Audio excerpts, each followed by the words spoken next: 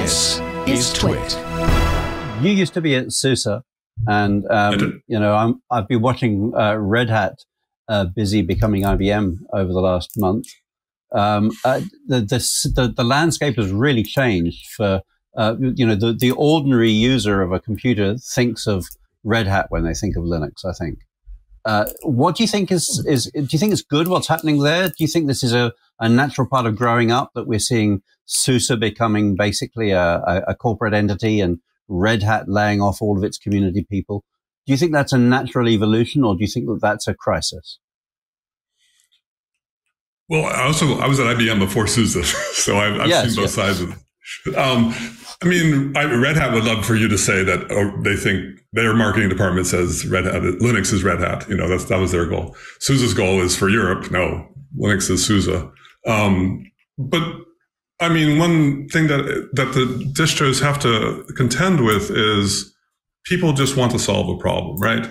And if you want to use a Linux distribution to solve your problem, wonderful. If you want to buy a box with a distribution on it and get it commercially supported, SUSE and Red Hat or IBM is there to do that for you. IBM has been in the software support business for forever. That's where they make their money. So that makes sense. SUSE has been in that business for 25, 30 years now. That's where they make their money. That's a good business to be in. It's not a huge business. The majority of the world, actually, by far, runs Android. Take all the Android stuff out of it, everything else around the error. Majority runs Debian. And the world cloud systems run Debian. Over 70%. It's insane what the world runs in Debian. And Debian's a great distribution and solid and there. But if you want to solve a problem, you go rent yourself a cloud computer, throw a free distribution on there, or a distribution from that cloud provider. Google, Amazon, they all provide you a free version of Linux for their, Oracle does as well for their cloud, because they don't want you to have to pay any extra money. Anyway, you go from there. So you solve your own problems. The enterprise distribution business has always been a small business. It's an interesting thing to see if you can hold on to that, but it's still probably the same about size that it always has been, but just the other size is so much bigger. Even Microsoft has said they're not making as much from the enterprise cloud on Windows as they are on Linux. So Right. But I was very disturbed to see the head of Fedora being laid off by Red Hat, and also to see so many of the community people being laid off from the OSPO, and to see opensource.com being shut down. Do you think we've seen this is now the end of the era for community open source in companies like Red Hat and SUSE and IBM? No, I do not think that. Companies, open source program groups and companies are getting bigger and bigger, and there's more and more of them forming. I think you're going to see it spread out to more and more companies.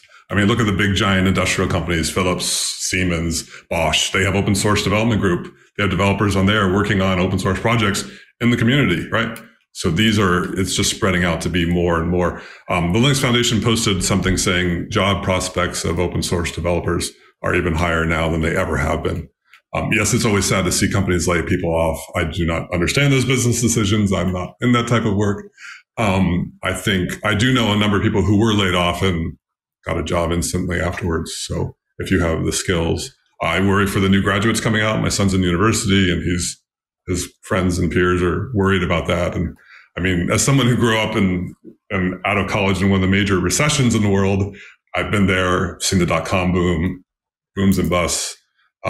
Good skills of developers are highly needed and whatnot. And companies realize it's cheaper and faster to work in the community and use open source tools than ever before. So I was at the open source, the cloud conference in Amsterdam a couple of weeks ago, and there was 10,000 people there. It was insane. It was like, wow, I guess this Linux thing is actually going to succeed.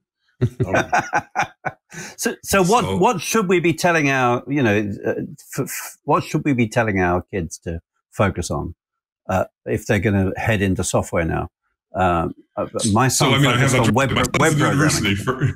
Okay, so what have you told him to go do? Because we should all do that. I mean, I would say systems level work, because that's the level I work at, right? I see all these hardware companies trying to solve problems, and they are all companies using software now. Web development, everybody needs a web developer and stuff like that. That's also a great skill. But I mean, the generic skill of programming, of breaking a problem down into smaller pieces and applying that to a language, no matter what the language is, that's the skill to learn how to debug, how to handle these types of data structures, how to solve a problem. And then you can get a job in any language doing any types of things. But there's so many jobs out there. I mean, just take music, for instance. Like all these electronics companies are now, all their guitars and all these amplifiers, everything is all software now. There's tons and tons of speakers. All the speakers are all software now. I mean, Doc's favorite company, Sonos, has been running Linux for 20 years now. That's all Linux and software heavy stuff. And that's now in all speakers. I mean, there's a lot of software jobs out there for a lot of industries that never had it before. My little amplifier here that I get has software and firmware running a USB stack, handling the signals and whatnot. It's not running Linux, but it's running other operating systems. Zephyr. Zephyr's a wonderful little operating system that's tinier than Linux that I'd recommend people using. But just the basic skills of programming. I mean, as a parent, your job is to hopefully impart skills onto your child that they can be successful and stand on their own, right? So give them a skill. Hey, we should talk Linux. It's the operating system that runs the internet, a bunch of game consoles, cell phones, and maybe even the machine on your desk. But you already knew all that. What you may not know is that TWiT now has a show dedicated to it, the Untitled Linux Show. Whether you're a Linux pro, a burgeoning sysadmin, or just curious what the big deal is, you should join us on the Club TWiT Discord every Saturday afternoon for news, analysis, and tips to sharpen your Linux skills. And then make sure you subscribe to the Club TWiT exclusive Untitled Linux Show. Wait, you're not a Club TWiT member yet? Well, go to twit.tv/clubtwit and sign up. Hope to see you there.